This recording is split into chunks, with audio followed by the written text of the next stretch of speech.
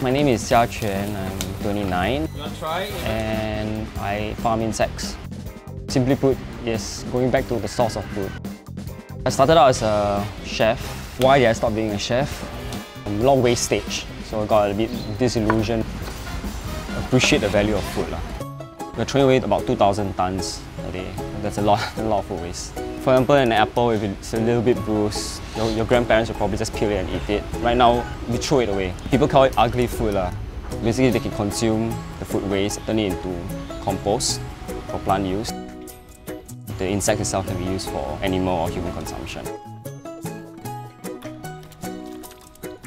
The small tray that we have, they can consume about a kilo a day. For 2018, after building a new infrastructure, we're looking to convert about 1 to maybe 5 tons a day.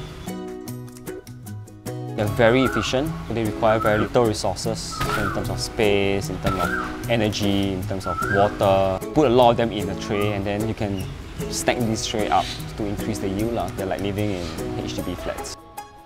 The lifespan is about 40 days. Each pair of adults, they can lay about 500 to 800 eggs. So they reproduce really fast. After they mate, they die. When the larvae start to pupate, they want to move to somewhere dark and dry. They'll crawl out to compost, and then we can make use of behavior to harvest them. They harvest themselves.